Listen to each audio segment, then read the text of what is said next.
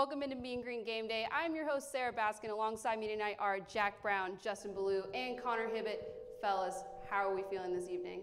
Great. That was an awesome win. Man, it's kind of surreal. It is. It's completely surreal, and I know we're all having a great time. UNT, first NCAA tournament win in school history, upsetting Purdue 78-69. It was a fantastic evening. I know I was sweating the entire night, and we did it as only UNT can do it seems, in overtime. Justin, what are your initial thoughts tonight?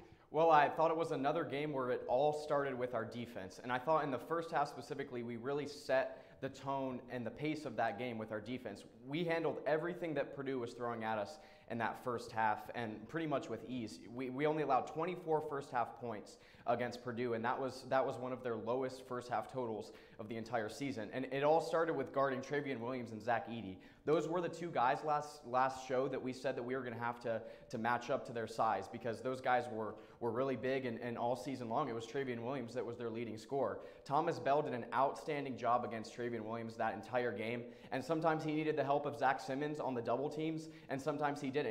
They held Travion Williams to 2 points in that first half, and I thought that really set the tone for the rest of that game. What do you think, Connor?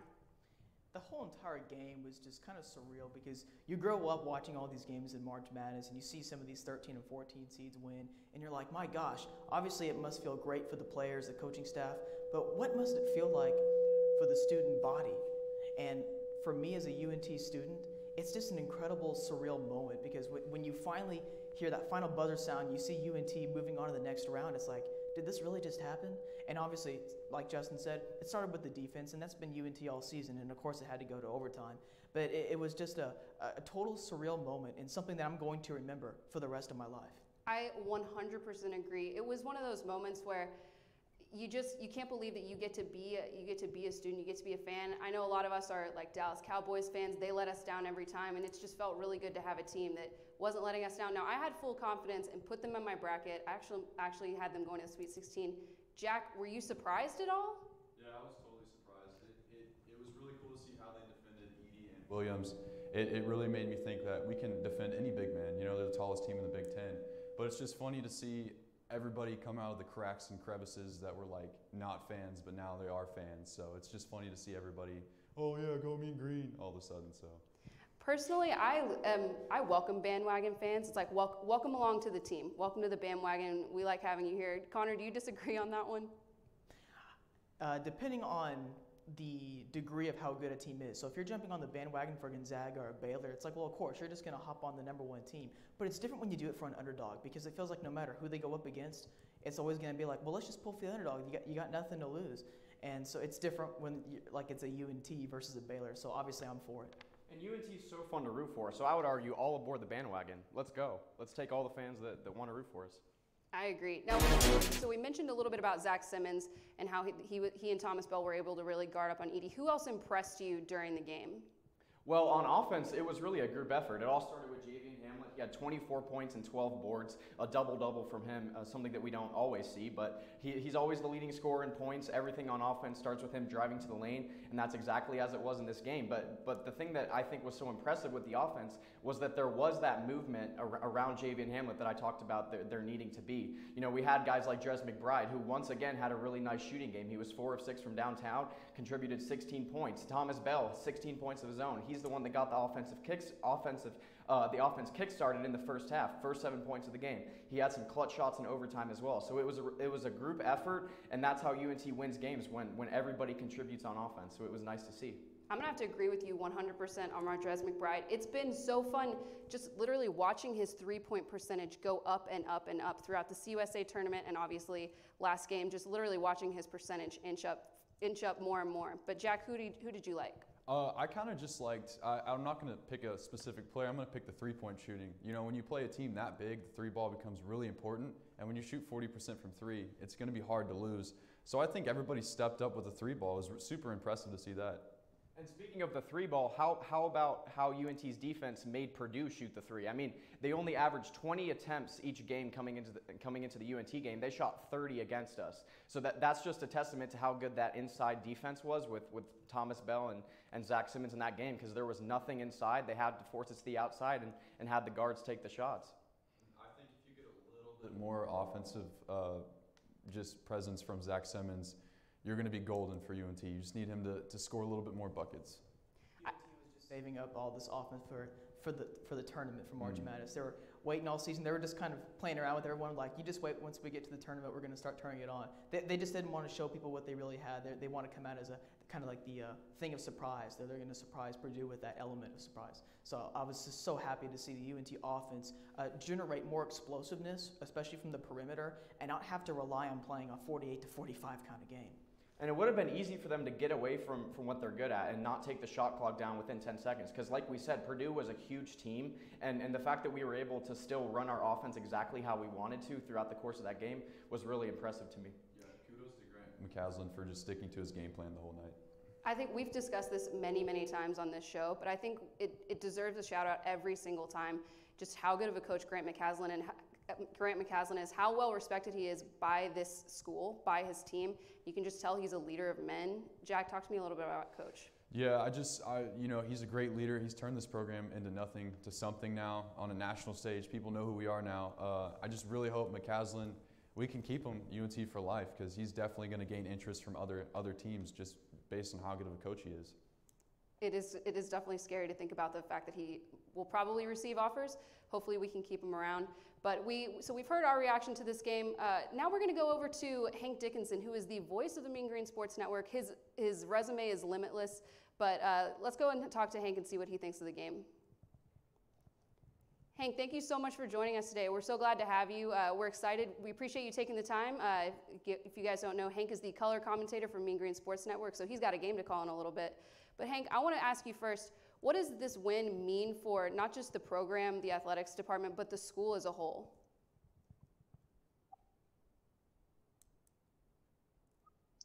Well, I've always said that nothing really brands your university more than an upset in the first round of the NCAA tournament, because all eyes are on you.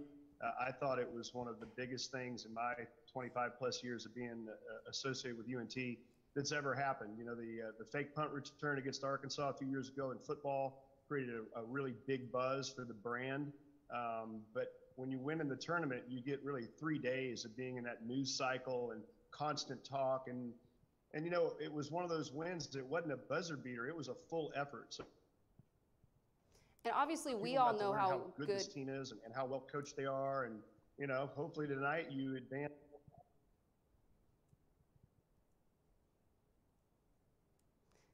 Yeah, hopefully we can get past Villanova. I know that we'll preview Villanova later in the show, but obviously we all know how good Javian Hamlet is, and it's great to see him get that national recognition. But what about the other guys on the team? Because as we were discussing, it really was a full team effort.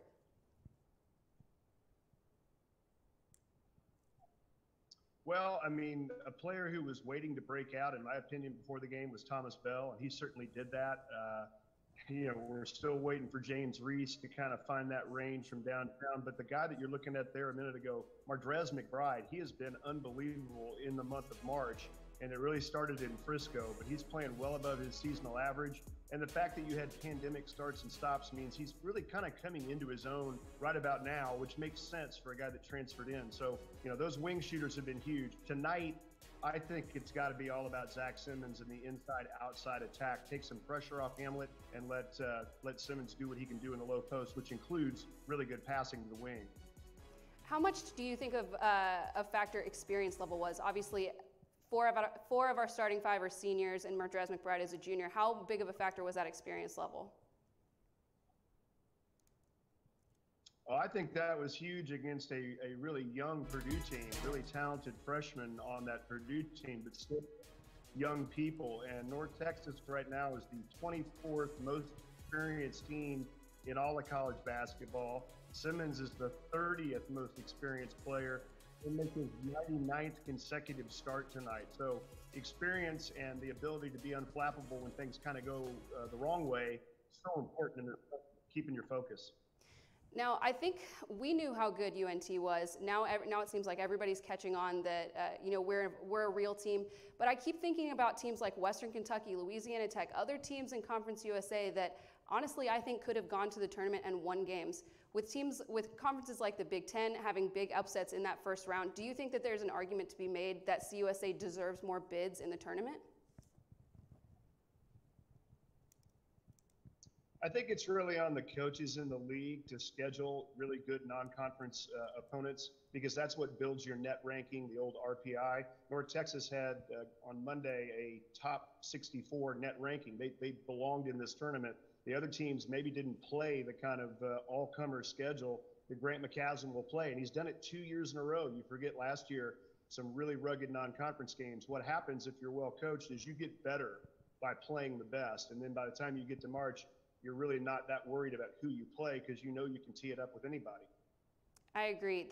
I really enjoyed watching that West Virginia game in the first half of the season, and that coach's respect at the end of that game, I thought really said a lot. But Justin, what did you have? Where would you rank this victory in terms of UNT sports moments all time? I would say it's top 3, if not number 1.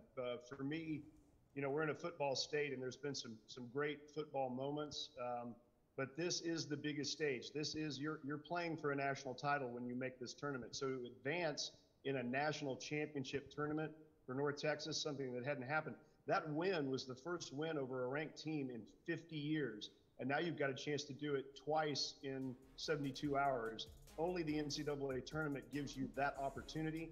And again, I just would get back to the fact, think of the number of eyeballs that were on the Mean Green, and how many people started to learn a little bit about the University of North Texas because of it. So I would have to say it's way, way up there, and there's a lot of argument to be said. It's one of the best nights in the history of athletics here. Jack?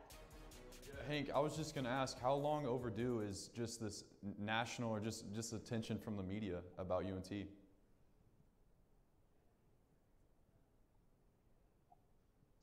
Well, I think the thing you have to do, Jack, is when you get an opportunity, you have to deliver. So if it's overdue, it's overdue because North Texas has kind of gotten to these plateaus before and then not had the opportunity to have, you know, heroic performance like Javion Hamlin. I mean, this guy has really North Texas on his shoulders, and he is embellishing what will be one of the great to add to that. But I think, again, you know, this can happen for football. I think we were pretty close a few years ago to really having a magical season. But, you know, it's to win, guys. It's really hard to win. And a well-coached team gives you a chance. And the kind of defense we play in basketball, it gives you a chance each night. You mentioned Marquez McBride and kind of the performance that he's been having recently. What does it say about the time, you know, the time that he's stepped up in the biggest moment? You know, he's the only returning starter next year. So what does that say about him, the fact that he's stepping up in the biggest moments? Well, I think he's playing with a level of confidence now that he hadn't probably had all year, and he's just building on it. He's scored 11 or more points in each of the last 5, so he comes into this on a real roll. Now, you know, you're playing against one of the great coaches in the game in Jay Wright. He's going to find some ways to try to negate Hamlet and McBride. I think it's going to be really important that somebody else steps up tonight, and the two that I think have a chance to do that are Zach Simmons on the inside and James Reese on the wing. You know, James has been hitting tough shots all year. 75% on his mid-range, but if he can get loose and get some open looks from 3, I really expect him to start knocking those shots down. You talked about brand earlier. What does a win like this do for the UNT basketball program, and where can it take them in the near future? Especially with recruiting. Well, I remember back in the day when we finally punched through back in 2006-07 under Johnny Jones. We ended up landing really good recruits after that would build, you know, a really strong unit with Josh White, Tristan Thompson, Georgia Dufua. But they got lured into North Texas based on their exposure to a trip to the NCAA tournament. I fully expect this coaching staff to really clean up in recruiting. They've done a great job of finding some diamonds in the rough. Now I think they'll have a chance to go after 3, 4, 5-star players. And you can't understate how important the immediacy is of this being fresh in the mind of high school kids. I remember last year when the 29-2010 Sun Belt champs came back for that reunion, and I can't wait to be back here in 10 years for this team's reunion because I really think this is a special team. But Hank, we really appreciate you being here with us. Come back and visit us soon.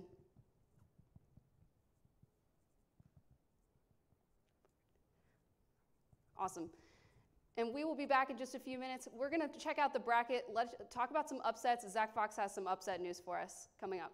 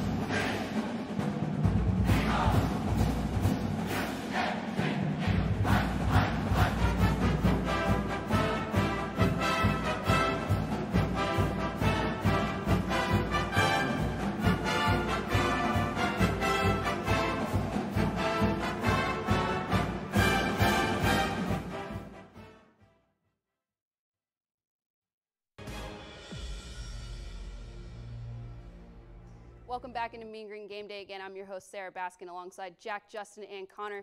Well, round one of the NCAA tournament is done, and we have seen nothing but upsets, including our very own North Texas over Purdue. On a little bit more about the history of upsets in the tournament, let's go over to Zach Fox. Zach? Thanks, Sarah. Yep, upsets left and right after the first round matchups, but most importantly, 13 seed versus 4 seed, aka UNT. There were only 2 13 seed versus 4 seed upsets, but hey, an upset's an upset. Now let's go ahead and date back to the actual statistical side of things of a 13 seed upset. It happens a little more than you think. There were 31 13 seed upsets since 1985 against 4 seeds since the tournament expanded in 1985. Now, there are 21 14 seed teams that will beat the 3 seed teams. That's only happened 21 times. The all-time record between that is 21 wins and 119 losses. That puts the win percentage to 15%. Remember I said there's 31 teams where the 13 seed beat the 4 seed. I know those little numbers at you, but that means that it's 5.71% more likely that the 13 seed will upset the 4 seed. And obviously we saw that happen on full display. Now, one of the most memorable games in NCAA history in March Madness tournaments is none other than a 13 seed taking out a 4 seed. Take a look at this. Ole Miss losing to Valparaiso back in 1998 with 2.5 seconds left in the game with a 2-point deficit. The Crusaders had one final shot to tie or win.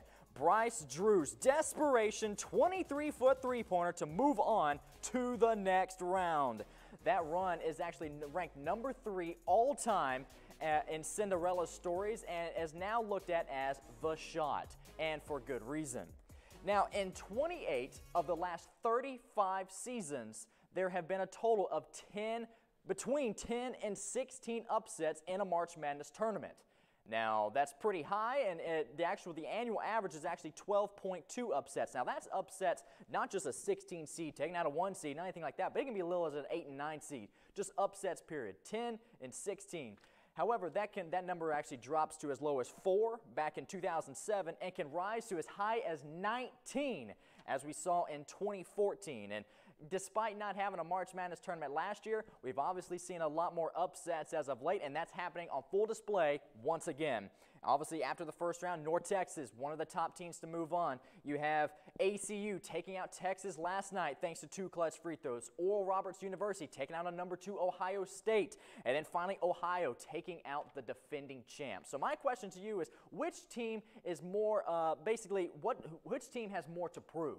Would it be the number 5 Villanova team? Remember UNT taking on a 4 seed just a couple days ago, now taking on a 5. But who has more to prove? Villanova, your March Madness as of late has been great to higher seed teams. So do they have more to prove to take out the high seed team? Or is it like the usual side of things? And hey, UNT just made history just by simply going to the second round. Do they have more to prove? Well, I guess the answer will be answered tonight. But we'll see how the Mean Green fare against the number 5 Villanova. Thanks, Zach. Listen, to answer your question, I think that Villanova has more to prove. You know, they were going into the tournament, they were a team that all of us talked about in our bracket challenge of whether or not we wanted to pick Winthrop over Villanova, and that was talked about a lot in the national media, that Winthrop could very easily upset them. They're missing some guys, but we'll get into previewing that matchup later on in the show. Let's talk about ACU over Texas. Jack, give me your gut reaction to that one. Just really shocking how ACU ended up winning after shooting less than 30% from the field and shooting terrible from the three-point line. It just shows how ACU's defense is just amazing. And their coach has really good dance moves. Connor, I want you to talk to me a little bit about Texas in the NCAA tournament. What's the deal? That upset completely shocked me. I mean, when you looked at Texas region and the way they've been playing recently, to me that just lined up perfectly for at least an Elite 8 possible matchup against Alabama. But Abilene Christian played out of their minds, especially defensively. This was a ACU team that had been really good on defense all season. They kind of remind me of Texas Tech the way they play on defense. But it kind of shocked me with how bad, especially the Texas offense played, as good as their defense would play. If you had told me pre-game that ACU would score 53 points, I would have said, okay, Texas wins by about 20 because their average is right about 75 points per game. But they had a season high in turnovers. They had half as many turnovers as they did points just about. So it was a sloppy performance from the Longhorns, and one that they are going to feel for a long time. They had over 20 turnovers, and in fact, the game ended on a turnover on that last second lob. It kind of reminded me of that Ole Miss game that Zach showed us, but it didn't end the way that they wanted it to. Justin, talk to me about the game. Well, from a Texas perspective, I can't say I was surprised. Now, I said this on the show before the last UNT game. Texas is one of those teams that is solid on both sides of the ball, but they don't have a specific skill set that they excel at. So when things go south in games, like it did against ACU, they don't really have a skill that they can go back on. They're not great from the three-point range, so whenever they're down in games, that's not what they can revert to. So this is kind of what happened against ACU. They probably weren't expected to be in a close game here, and they were, so I think it just kind of caught them off guard. And it really sucks for Texas because they have Andrew Jones and they have the big man that's going to be in the #1 pick in the NBA draft, Greg Brown. It's just, that's the best team I think they're going to have maybe for a while, so it just sucks to lose like that. I'm admittedly a big Longhorn fan. Connor knows that from years of doing these shows with me. But I couldn't help but root for ACU in those final moments. They reminded me of us. In a moment where they had clearly dominated the game, clearly deserved to win that game, and ended up winning it in the end. But the other huge upset of the first round was Oral Roberts over Ohio State. Jack, what was your reaction to that one? It's just mind-boggling. I was up in the studio at KN2 across from NTTV watching the game, and I was like, it's March, and so I'm just happy March Madness is back. But Ohio State, I had them going to at least the Elite Eight, so I just didn't see it coming. We're going to definitely take a look at our brackets in the next block, see just how busted Jack's is from that pick. But Connor, what did you think? Well, I'm in the same boat as Jack. I'm shocked, quite frankly. 15-2, including that game, has only happened 9 times. So, I mean, it's not something you would go out and expect. I remember Joe Lunardi actually had Oral Roberts in that game. And I remember thinking, really? Well, I guess we're going to find out. Hey, it's March Madness, just like Jack said, and I'm grateful to have it back. So I'm just kind of like, you know what? Let's just have at it. Let's enjoy the tournament. And I know that these college basketball players really enjoy being back, and obviously they want to win, but it's just great after what last year brought to us. It's just great to have college basketball brought for the American public. Now, something else I want to talk about that game. The day after, 24 hours later, one of the better players for Ohio State was having death threats sent to him. Now, this is just not cool. If you want to blame yourself for making a pick, for not picking Oral Roberts in that game, you can blame yourself for not having the perfect bracket. But don't go out and blame someone else who's fighting a lot more adversity than you are and is working their butt off on and off the court, in the classroom. That's not cool, and that needs to stop. I agree. I think it can be easy to think of, not think of athletes, particularly student athletes, as people and students. I think it's complete. I agree with you totally, Connor. I thought it was totally inappropriate, the reaction that they were getting. But I do want to talk about a couple other Texas teams. In that first round, every single Texas team, except for Texas and Texas Southern, but they won their first 4 matchup, every Texas team won. We thought Houston was a pretender. Baylor came out.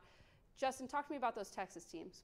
Well, I think Baylor looks like the clear-cut national champion right now in my book. I mean, they've just perfected that small ball lineup. They can beat you in so many different ways. I love what Baylor still brings to the table. And you mentioned Houston. I still think they're a pretender. I know Connor in his bracket has them losing to Rutgers in the next round. They play some tough teams here down the stretch of the season, or down the stretch of the tournament, and if they keep advancing, that's going to surprise me because they haven't seen these big levels of competition all season long. So I still think Houston's a pretender. I don't know if I agree with you fully that they're a pretender. I think they're definitely a team to watch. I can't remember exactly how far I had them going, but I don't think it was totally far. But we can't end this block without talking about Gonzaga and that ridiculously dominating win last night. Jack, talk to me about that one. Yeah, it just goes to show that, like Justin said, Baylor, it just shows that they just took care of business and they're on to the next round. So it just shows that I think Gonzaga and Baylor are just the top 2 teams, and anybody else is not even close. So it just shows Gonzaga's what they are. What do you guys think was the best matchup of the first round? Other than UNT Purdue, obviously. How about Villanova-Winthrop? I mean, that was an interesting game. Not only because, we're playing the winner, but that was an interesting one because, like you said, a lot of people had picked Winthrop coming into that game. They were a streaky offense and a pretty efficient defense, and Villanova pretty much did just whatever they wanted to them. But I thought that was an interesting game in the first round, and it was closer than I think the score indicated. I think the first game, Virginia Tech versus Florida, that first game of March Madness this year, went to overtime, hit a three to send it to overtime. It was super exciting. It was like the first game, so it was fun. But UCSB and Creighton. I mean, UCSB was literally that close to going to the next round. If that guy makes that little floater there at the end, there's about 1 second left, and as you saw with Texas last night, you can't really do much with 1 second left on the clock. But it literally went halfway down and it came out. So it's a classic 5-12 game, classic March Madness game that had multiple runs where teams would go on 6-9-0 runs, making threes. A team would be up by 10. The next thing you know, it'd be a 2-point game. Classic March Madness. I could not agree more. Listen, I'm just happy that March Madness is back. And with March Madness comes bracket stress. A lot of our brackets are busted. We're going to take a look and see how well we're doing right after the break.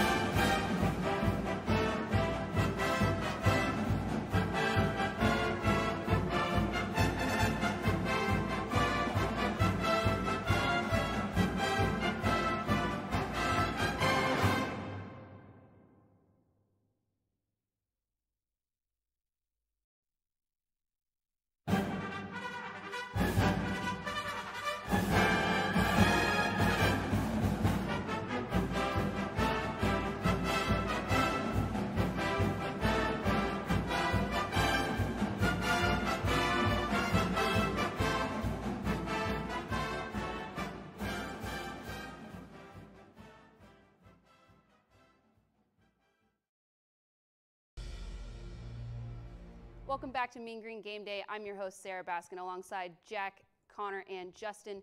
Fellas, I know a lot of us picked Ohio State. I know a lot of us picked Texas. A lot of our brackets are busted. Justin, where do you stand right now?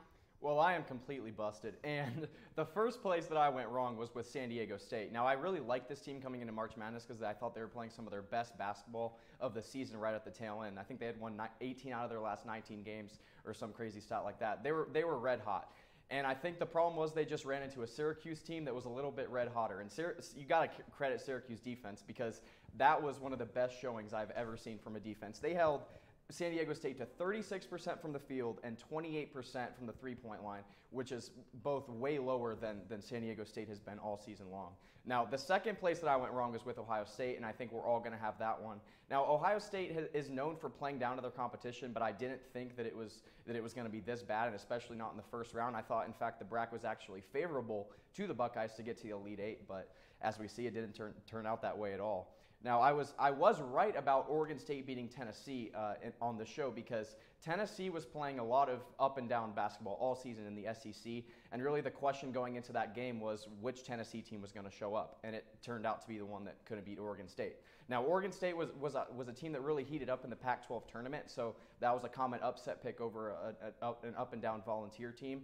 So I did luck out and get that one correct in the 12-5 matchups. Now, I was also right about Ohio over Virginia. We talked about Virginia a little bit before. They had a lot of question marks coming into the tournament, and I thought Ohio was a really dangerous team. They're a team that live and die by the three ball, and they had it going in this game, and Jason Preston went off for them, and that was an awesome showing as well. That was one of the only upsets that actually happened that was predicted on a national level consistently. Also, Florida State almost completely busted my Final Four when they almost lost to UNT Greensboro. That's one of the ones that I kind of went out on a limb on, was picking them to the Final Four, but I still like their trio and their backcourt. They have a lot of different ways they can beat you. It was worrisome to see them struggling against UNC Greensboro, but I kind of hope that maybe they were just looking over their first round opponent and that they'll turn it up here. But San Diego State and Ohio State were really the two ones that completely busted my bracket. Okay, I'd be remiss if I didn't ask you about that pick of Illinois. You had them going to your championship round, and they lost to Loyola Chicago earlier today. What happened there? Well, I think we all underestimated the Loyola Chicago defense. Now, they're leading the nation in scoring defense on a per-game basis, and we thought that was maybe just due to the fact that their conference is a little bit weaker, but that turned out to not be the case at all. Their defense really flies around, and they play variations of zone and man, and it gave Illinois a lot of trouble. They shut down Iota Sumnu today, and that was the biggest key to stopping the Illini. They were double-teaming him. They stole the ball from him a lot. They were just making it a nightmare for him. Now, Connor, I know a lot of us really liked Illinois going in, but we also really liked Loyola Chicago, and I forget who your pick was. Who did you pick for that game? I picked Georgia Tech to beat Loyola in the first round, so I didn't even have Loyola making it to the next round. So busted. Well, busted to a degree, but with Illinois more so than Loyola. I have a lot more red than I do green right now with my bracket, specifically with the Texas Longhorns. Again, like I said a couple minutes ago, I'm just shocked that Texas lost that game. I had them going to the Final Four. So yeah, my bracket has been busted. And it was even kind of busted before then with Ohio State. But we were kind of all offset with that loss, essentially, because everybody lost that game. So everyone's bracket has been busted, especially today with Illinois losing, and then West Virginia just lost to Syracuse about 30 minutes ago. So everybody's bracket's been busted. Here is something to keep an eye out. I want to talk a little bit about with the games that I've won, and here's where I could potentially make a run, especially in the pool that I'm in right now. If LSU tomorrow beats Michigan, and we do see that 8 seed beat a 1 seed. We saw it today with Loyola. We could see it tomorrow with LSU. LSU is playing their best basketball of the season. Michigan is playing their worst basketball of the season. Justin brought up earlier about that Oregon State-Tennessee matchup. This is a similar matchup, except on a higher degree. So LSU is a possible upset watch. If LSU happens to win that game, that could help my bracket a lot. Florida State is another team that I have going very far. I have them going to the Elite Eight. And then, of course, I had Texas beating them. But obviously, again, my bracket has been busted, especially for that region. Now, moving forward, here's something if you're into all the money and the betting and you're picking them on ESPN, you get 320 points per round. Divide that by the amount of games, that's how many points you get per win. That means if you have the champion correct, you earn 320 points with the championship alone. So right now I have Baylor winning the national championship. So as long as my bracket doesn't continue to get busted with the other regions and games, I have a chance to win it all. And you mentioned that pool that all of us are in, and it's worth noting that the #1 guy in our pool did pick Illinois, so his max score went down by 1,000 today. So all of us in this room have a chance in that pool. But Jack, did you pick North Texas to win? I don't think I did. Yeah, I didn't pick North Texas to win. I guess I had no faith in them. But hey, I mean, Connor, your bracket's going to be even more busted when they beat Baylor. So in the Sweet 16. So no, I'm just kidding. But yeah, my bracket it started out really bad. I mean, Florida, Virginia Tech. I picked the first game wrong, so I'm just like, I'm done with March Madness. I'm rooting. Like, I don't even care if like the underdogs win. Like, it's cool. So like Loyola, they're a good team. They beat Illinois. I don't know how. I don't think they have enough offensive firepower to beat Illinois, but their defense really showed. And so I'm done with March Madness, but I'm just here for North Texas. If UNT busts my bracket like they already kind of have, then I will be fine. That's the only way I'm going to be okay. And that's the only way I'm going to accept a Baylor loss in the tournament, is that they lose to UNT. That's it. Because I'm either pulling for Baylor to win the national championship or for UNT to make some kind of historical great run. It's also worth noting that Connor Hibbett is the only one in this room that picked UNT to win the CUSA tournament. So we should really listen to his word right now, because he was the only one that nailed it. But you mentioned a potential UNT-Baylor matchup. I personally had UNT going to the Sweet 16 round and meeting up with Baylor, and that was sort of where I had them ending. How good are our chances against Baylor, looking ahead, kind of past Villanova? How good are our chances if we made it there? Well, first I just want to say not even about the game. If we get to that point and if we beat Baylor, I'm climbing up a light pole at UNT, and I hope it's like at Tech when they went to the Final Four that one year. The campus is crowded. It's a big party. So I hope we beat Baylor for those reasons, but I'm sure Connor and Justin have a better idea on that. Well, I think to beat Baylor, you would have to probably have your best offensive game that you've ever had. I don't think you can get in a low-scoring game with Baylor, because it just doesn't happen with them. They have too many good scorers. So I think, it would probably be a higher-scoring game, and I would just have to favor Baylor, in higher-scoring games. UNT is usually the more defensive team and playing lower-scoring games. So this one would be really, really, really tough.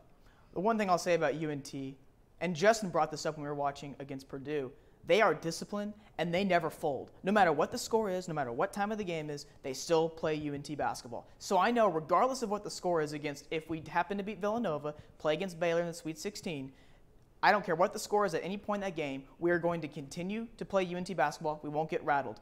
Here's the problem when I see it in that matchup. We lost to UAB a couple weeks ago. UAB is a small ball team. Baylor is another small ball team that plays with a lot of multiple guards, and they can play elite offensively and defensively. So the way we match up does scare me a little bit. I'm going to actually disagree with you, but agree with you at the same time. I think that it was important for us to lose those 2 games against UAB. I think that was really a wake-up call for us. Not that we were asleep at all as a team, but, I really think that it showed them how bad they wanted it, the holes in their game and what they needed to clean up. And they went into that tournament just completely laser focused. And I love what you said about how they just never quit. Javion Hamlet was quoted in a lot of interviews after that win to Purdue about how gritty they were and how that's what they want to be known for, is being that gritty team. But of all of the upsets from the first round, UNT included, does UNT have the best chance to move forward to the Sweet 16 round, or who is that team? I think it's UNT. I mean, I think you're catching a Villanova team that we're going to preview here in a little bit, but they're missing one of their best players. And I don't think a lot of the Cinderellas across the board that are still remaining could say that. So, you're going against a team that's going to be questioning some things on both sides of the ball without their best player. So I think that's a good pick, having UNT the most likely to go farther. Yeah, and I totally agree. And this is what Justin said a couple shows ago. It's our defense. It's good enough to beat anybody. And if we have that offense we did against Purdue, I think we can take anybody. So it's just about consistency. Yeah, I'm gonna have to go back to what Hank was saying earlier in the show about how we really need Zach Simmons to have an offensive game. I think all of us were really, that was our biggest worry going into Purdue with Zach Edey, because he's just so big. But Zach Simmons absolutely held his own against him. But I agree, we do need him to have like a really good offensive game moving forward. Connor, is UNT the best upset to go forward? Definitely so. I mean, a lot of us had Winthrop beating Villanova. And if we have Winthrop winning that game, I'm sure we're going to have the same thoughts about UNT pulling off that upset. And when I look at Villanova, of course, we should probably say this more for the next block, but when I look at Villanova, they have a lot of issues with their team right now, specifically their guard play, and that's where UNT could thrive against them. We are definitely going to preview that Villanova game coming up next after the break. We're going to talk about key players, what we think it'll take to win, and then we'll make our final pick for if we can actually win that game. Stick around.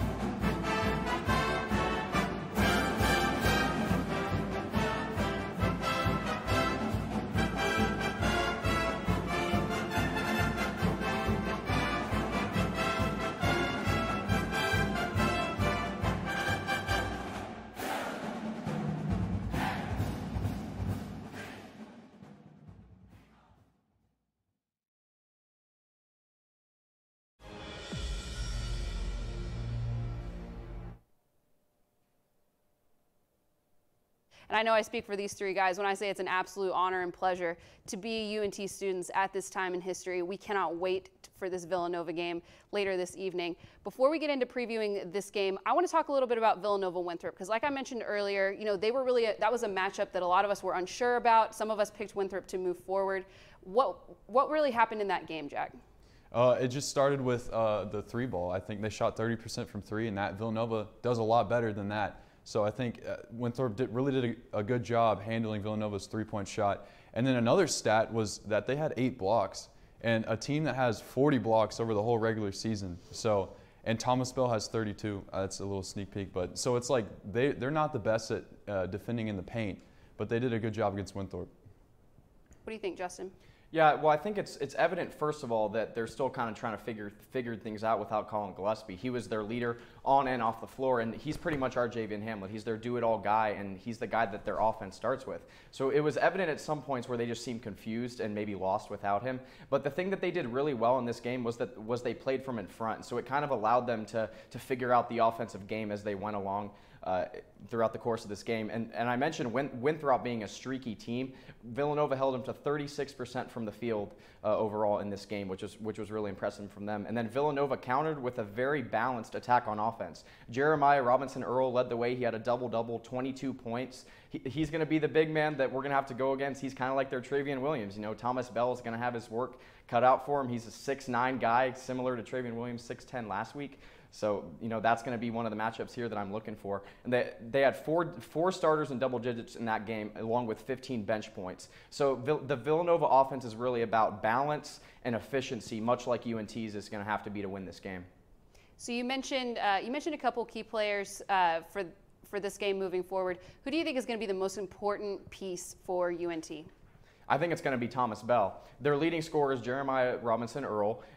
Pretty much all of his points come from inside the paint. Kind of reminds me of Travian Williams for Purdue in a lot of ways. He's primarily a post player. You know, he's going to spend all of his time in the post, and he's a physical rebounder. So Thomas Bell, you know, once again, our best defensive player is going to be going against their best offensive player. And a guard that I'm looking for Villanova to maybe have a big game is Justin Moore. He's going to have to handle a lot of the weight now without Colin Gillespie in, and he's been doing a really nice job so far of picking up some of the weight scoring-wise without Gillespie. Now, you mentioned Thomas Bell. I want to give credit to Jack, because Jack was talking about Thomas Bell, a few weeks ago, and how important he is to this team and what a dream he is to have on the team. Jack, you want to follow that up with anything? Yeah, I just think him being able to shoot a 3-ball and his defense is just, he's so efficient, and it's just something that you have to have. And I'm pretty sure every college would want them on their team. But to pull up my key player, I think McBride's got to get you those 3 balls tonight, at least 2 or 3. So I think if you have McBride on, I think it's going to get a good chance of UNT pulling this one out. And I like that, because this is a totally different offense when McBride and when James Reese are on their game. Because when Javian Hamlet drives to the lane, if those guys aren't on fire, the guards can just focus in on Javian Hamlet. So when these guys are firing well from the outside, it totally opens up everything else that this offense has in store. So that's an important player, Dres McBride, coming into this game for sure. What do you think, Connor? Well, kind of like what Hank said, I'm looking for Zachary Simmons to have a pretty big game. I'm going to anticipate Villanova to come out and make sure that the guards don't beat you for UNT. So I'm looking at around the lower post for us to have a big game. And I don't know why, but I've got this feeling that Zach Simmons is just going to go off tonight. I've just got this feeling he's the most experienced player on our roster. I just got this feeling he's scoring in the double digits, and he's going to be the player of the game. I'm writing it down right now, Connor. Zach Simmons, player of the game. We will remember it if it's accurate, and we will give you full credit. But, we'd be remiss if we didn't talk about Javian Hamlet a little bit. What does Javian Hamlet need to do to carry this team to a win? How about shoot some more floaters? He's first in the country. We saw that statistic. He makes like in the high 80s or low 90s of floaters. That's insane. And what we see today, it feels like today's basketball is either a three-pointer or a layup or dunk. There's no in-between game. That's what separates Javian Hamlet from most guards, college or in the NBA. He has that mid-range game, and that's what really frustrates a defense, because if you play man against him, he can come around you, get a layup. If you play zone against him, he's going to attack the middle of the floor and shoot that 10, 12, 15-foot mid-range jump shot. So I like what Hamlet brings, and I like what UNT has done the last couple of games, utilizing their guard play. My real gut reaction player to watch for this game is going to be James Reese. Just watching these tournament games, watching him line up for a three-point shot, you just have this gut feeling like he's going to make it almost all of the time. We really need to see that from him moving forward for tonight. I'm really going to agree with what Hank said about that one. But Justin, we talked about UNT players to the game. We talked about some key players. You brought up a couple Villanova players. Talk to me about Colin Gillespie. How big of a hole is that in this Villanova team?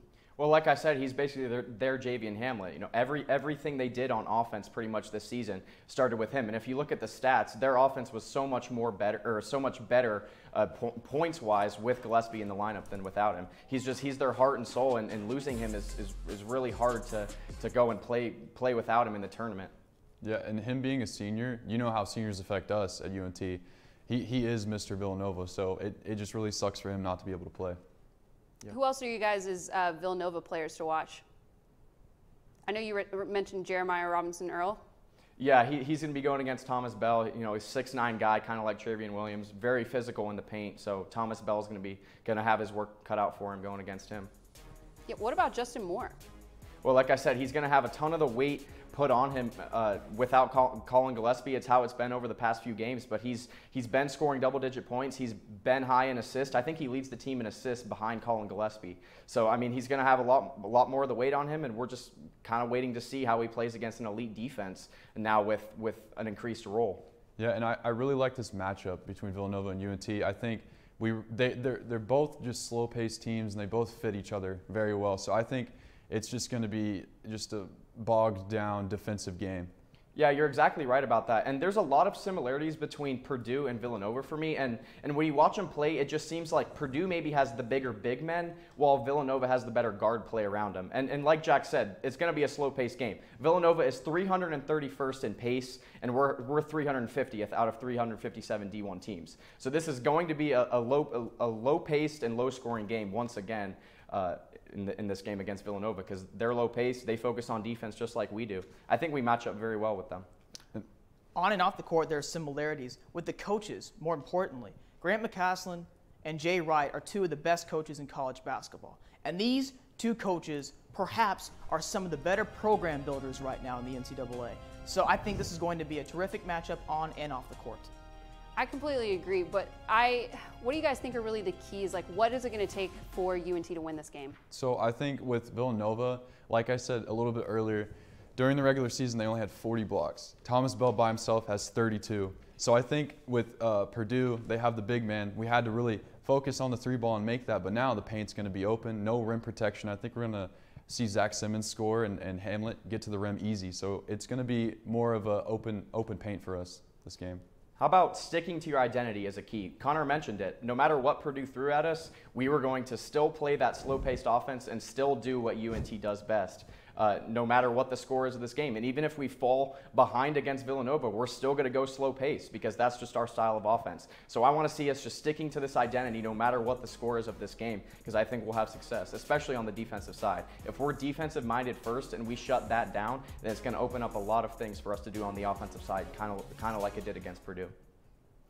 How much do you guys think that tournament experience really plays into this? Because Villanova is one of the most experienced teams in this tournament. Connor, what do you think? Well, you look at Villanova, what they've done the last few years. Of course, not last year, but 2 years ago they got upset by Purdue. But the year before that, they won the national championship. And again, I'm going to say this again, I'm afraid of Jay Wright, their head coach. He's one of the best coaches in the country, but I think we have one of the best coaches in the country. So you look at the experience for this specific season, and I look at UNT and their experience versus Villanova and theirs, we had the advantage in that. You heard Hank bring it up. We're one of the few most experienced teams in the country. We knew that coming into this year. We know what we are capable of. We were built for this stage of college basketball, and I think we can pull it off. You guys have a final score? Okay, I'll go 65-63, UNT. I was going to say something like that. 70-65 UNT. I think we match up fine with them. I'll go 67-66 UNT. I don't know what's inside Jack's brain and why it's the exact same as mine, but I was going to say the same thing, 67-66. I think it's going to be a close game. Guys, I don't know about you. I cannot handle another overtime, I can't handle a one-point game. I can't do it again, like you just said. Is this what it feels like when a team you root for is actually good? Because I've never really experienced this living in Dallas. So. No, I've never experienced it. Never experienced it either. But what else is it going to take to win this game, you guys think? And what happens moving forward? Well, I think another key to the game is you're going to have to win your one-on-one matchups. I talked about how we double-teamed Travian Williams last week. It's not going to really be able to be that way against Jeremiah Robinson-Earl because, like I said, Villanova has a ton of different guys that can beat you on the outside, whereas Purdue really didn't have elite guard play. So it's going to be solo efforts pretty much across the board on defense. So if you win your one-on-one matchups, you'll get the team win. I think momentum is a real thing, and UNT is hot right now, so I think it's going to carry out that way. And momentum is such a big deal. Jack, I'm 100% with you on momentum. We talk about that a lot off air, how much momentum and experience really matters moving forward. What do you think, Connor? Basketball is a game of runs. We've seen it all tournament long. When you're confident your team just hit a few shots in a row, here comes the other team. They'll make a couple shots, force a turnover, next thing you know it, the momentum is switched. And like you said, Jack, momentum. And momentum is key in every sport, but in basketball, it just seems to be a more fluid situation. I just want to say, as a UNT student, this is an unbelievable thing for me, an experience. If I had to repeat my life 10, 12, 15 more times, it would never happen again. This exact story would never happen again. The fact that I'm getting to experience this at a college like a UNT versus, it's different if you're going to North Carolina, Duke, where you expect to make the championship run every single season. But this is such a surreal moment for me as a student. I am just so glad that I get to be on air talking about UNT in March Madness. This is terrific. And I would even take that a step further. I don't think it couldn't have happened in a better year. 2021, this has been a crazy year, and I think this team's success has really given us something to watch and some hope in some weird times. So I would say that this year, in particular, has made this experience even so much better for the Mean Green. I completely agree, and I'm actually a graduate student now, and I just feel lucky that to still be around here experiencing it and to really be experiencing it with you guys. We've been talking a lot about UNT basketball all year. It's been an absolute amazing ride. Just watching them, and we just want to wish them the best luck moving forward, and hopefully they pull out a win tonight. We can't wait to see, but we just want to thank you all so much for joining us for tonight's show. Hopefully we'll see you again at least one more time this season. But until then, you can find us on Twitter at MG Gameday or on YouTube at NTTV Sports. We'll see you next time.